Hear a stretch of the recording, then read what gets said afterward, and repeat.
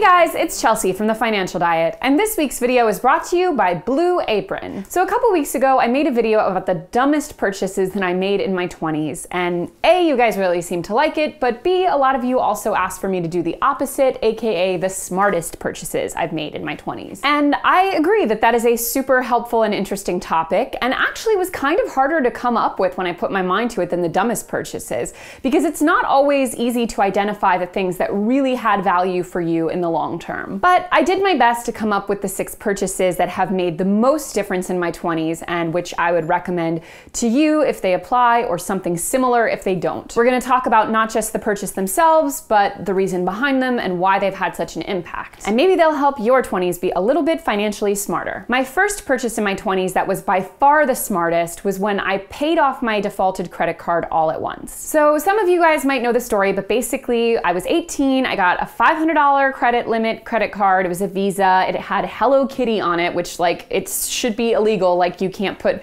Joe Camel on a pack of cigarettes because it's going to want to make kids smoke. Like, the fact that I had Hello Kitty on my credit card made it feel even more like not real money. But anyway, so I got this credit card. I maxed it out immediately. Don't ask me what I spent it on because it was all dumb bullshit. And then I just threw the card away and I was like, well, that was fun. I really didn't have that much of a concept of a credit score or making timely payments or basically any impact that that could have on my future. Obviously, I knew you were supposed to pay back a credit card, but I just didn't think it was that big of a deal if I didn't do it. But long story short, the notices came, the alerts in the mail came, the phone calls came, and then it went to collections, so more phone calls, plus over time with interest, it went up to over twice the initial amount I spent. And by the time I was really confronting the idea of paying for it, I was looking to settle with a third-party collection agency for about $1,200. But there was a point at which I was like, okay, I'm 22, I'm gonna start my adult life in earnest, and I can't do that unless I get rid of this debt that is hanging over my head and really messing up my credit score. So there was about a 4-month period where I was working extra, I was saving up a ton of money, living really frugally,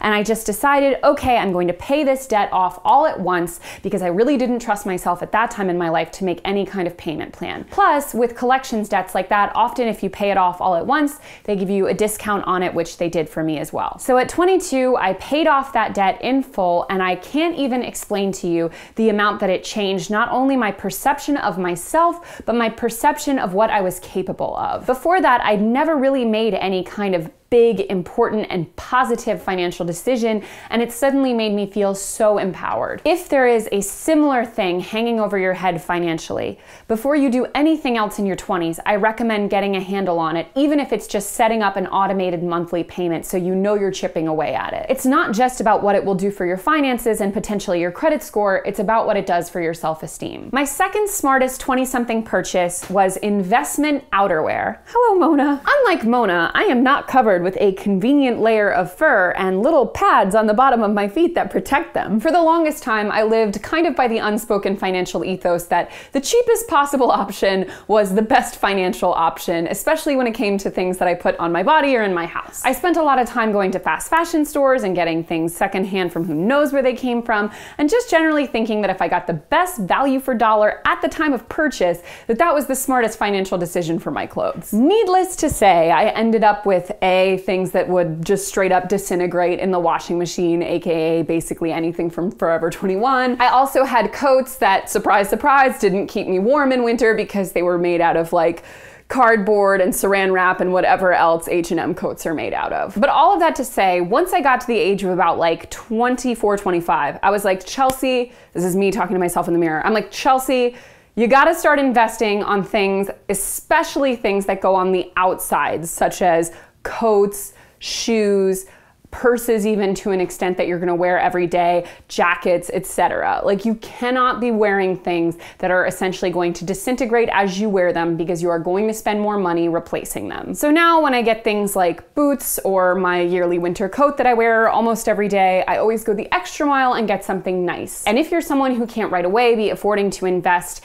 in really nice outerwear and shoes up front, I highly recommend you go to a thrift store or consignment store because you will be shocked at the amount of leather and wool and and pretty good quality outerwear that you can find for a fraction of the retail price. I also have found that for this kind of stuff, department stores are amazing because they usually have great sales going on, plus coupons you can add. Either way, spend the extra dollar if it's basically anything that's going to interact with the outside world. Number 3 is sort of a 2-for-1, and that's having an accountant and making an LLC. So before I even started the financial diet, when I was just a writer and I had a full-time writing job, but I also did freelance writing and projects on the side, I learned pretty early on that it's very beneficial to become an LLC of just yourself. That means instead of being an individual, you are now a tiny company and you file taxes as such and the state recognizes you as such. I happen to form my LLC through a lawyer, but you can also do it on sites like LegalZoom for very little money.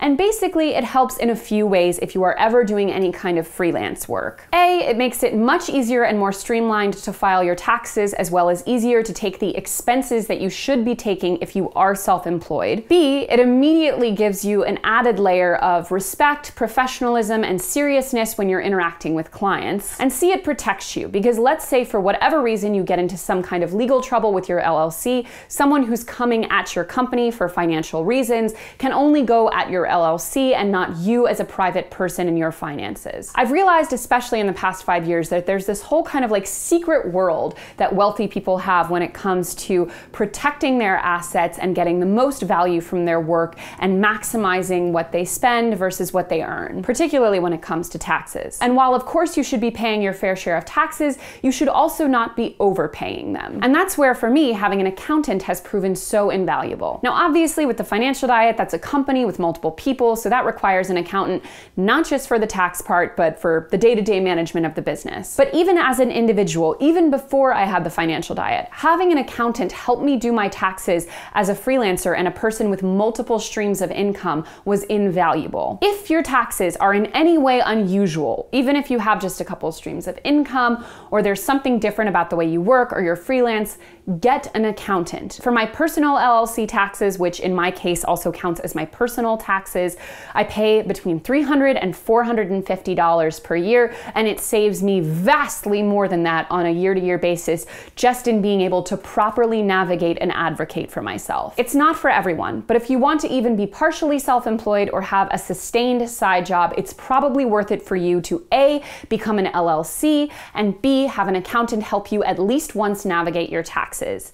I'll link you guys to more information on both of those below so you can get started. Number 4 is Mona! Mona is my dog, obviously. She is 3 years old. She's a mutt. She's part Havanese, Maltese, and Pomeranian, as a lot of you guys have been asking about her. I'm someone who grew up my whole life having dogs, so obviously it's been very natural for me to have one as an adult. But I can say without a shadow of a doubt that the money that we spent adopting her and that we pay every year for her to just be a dog in this world and be healthy is enormously worth it to me. Having a pet is a wonderful thing for mental health, for relaxation, for reducing anxiety, and also just learning to love and care for something and be responsible. Obviously, if you're not an animal person or you're not able to care for one properly, you shouldn't feel obligated to get one. But if you have been thinking about it for a long time and are in a place where you can afford it and take care of it, I would definitely encourage you to get an animal of your own. We'll link you guys in the description to a video that Lauren recently did with the host of Animal Wonders, Jessie, where she explains some more uncommon pet options if a dog or cat isn't possible for you, as well as teaches you more about caring for them properly. Mona has made me a more responsible person, a more loving person, and a less anxious person. And even though sometimes she jumps in uninvited and messes up our filming schedule, I love her so much, and I would encourage you to think about adopting a dog as well. Number 5 is a Dutch oven. I'm someone who cooks a lot, and obviously if you are someone who doesn't cook a ton yourself, it will take you some time to work into knowing what is right for you and getting used to the act of cooking every day. But as someone who grew up in a home cooking everyday household, I didn't realize just how much of that was enabled by the fact that my mom, who cooked every night, was a stay-at-home mom until I was about 12 or 13. And that's where, for me, a Dutch oven has proven so helpful. Dutch ovens are wonderful for cooking all kinds of food, even baking bread, but they're particularly good for things things like soups, stews, braised meats, or anything that cooks for a long time and in big quantities. I'm actually treating myself this Christmas to a nice Dutch oven that I've been eyeing for a while, and I'm actually really conflicted about which one I want to get, because the thing about a good Dutch oven is that they are guaranteed for life. There are very few purchases today that you can truly say are once per lifetime purchases, but good Dutch ovens actually are one of them. And on that topic, I would really recommend the subreddit Buy It for Life, which has tons of great info about various items that you buy once and are guaranteed for forever. But from how useful it is on a day-to-day basis, to how much it allows me to meal prep for a household where I don't always have time to cook in the evenings, to the fact that a good one literally lasts your whole life, this is a super smart purchase that I think almost anyone in their 20s could benefit from. Now, my last one is a bit unique to my situation, but bear with me. And that's a ticket to France. And for me, the purchase is not actually the ticket itself to France, but rather what it represents and what it created in my life and what I believe a similar purchase could create in yours. As a lot of you maybe know, French is my second language and I spoke it fluently before moving to France, so I was able to move to France with a job that allowed me to live there and earn money and go to school at the same time. So financially, it was a solid decision that I had a lot of footing for. But emotionally and symbolically, that ticket to France was a very important decision that for you might be totally different. It might be buying an RV or getting a ticket to somewhere totally different than I went, or going back to school for something, or whatever it might be. The point is, I think everyone in their 20s benefits from a few serious fork in the road financial decisions where they have to force themselves a little bit into making it, whether that's a deposit or buying something outright or signing a contract or whatever it is that really forces you to throw yourself into the deep end. When I bought that ticket to France, which was a lot of money for me at that time, it wasn't just the flight. It was a deadline in my life that said, okay, not only do you have to be prepared for this logistically, have the money saved up for when you arrive, you have to get rid of a lot of your belongings before you leave, you have to close all of the loops with your current job, internship, etc. It really put a marker in my life. And it also forced me to get out of a rut I was in, because what I was doing in America at the time just wasn't right for me and it wasn't going anywhere. But I knew that unless I had some sort of big move or big decision that was going to jerk me out of it, that I could have continued circling the drain for years. Whatever that one big item might be for you, having that goalpost in your life, that unchangeable thing that you have to be prepared for, that you've already committed to, forces you not just to make that change when the day comes, but to really prepare yourself in every way in the lead up time. Let's say, for example, that yours is signing up to go back to school.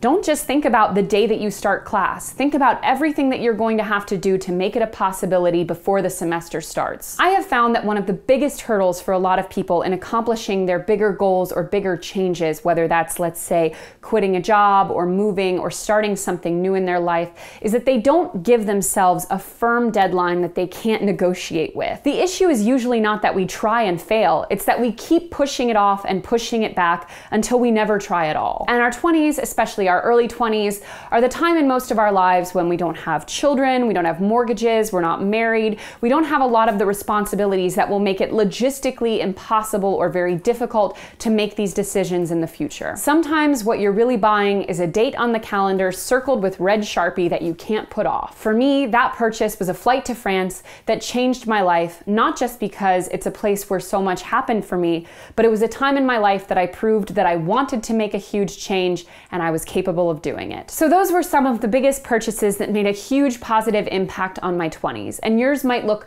totally different, but hopefully we can all share the lessons and have common ground. So tell me about some of your smartest 20-something purchases in the comments below. And remember that some of the biggest changes that we make in our lives, like becoming prolific home cooks, can start with the smallest purchases, like signing up for Blue Apron and learning how to cook in your own home. So Blue Apron is offering a special promotion for TFD viewers.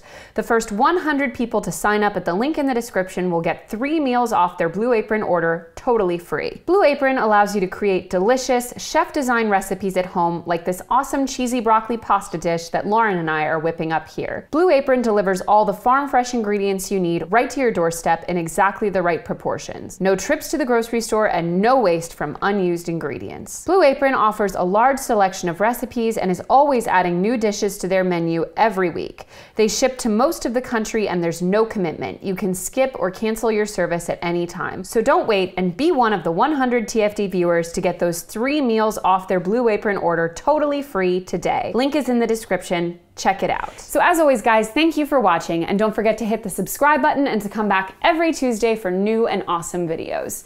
Bye!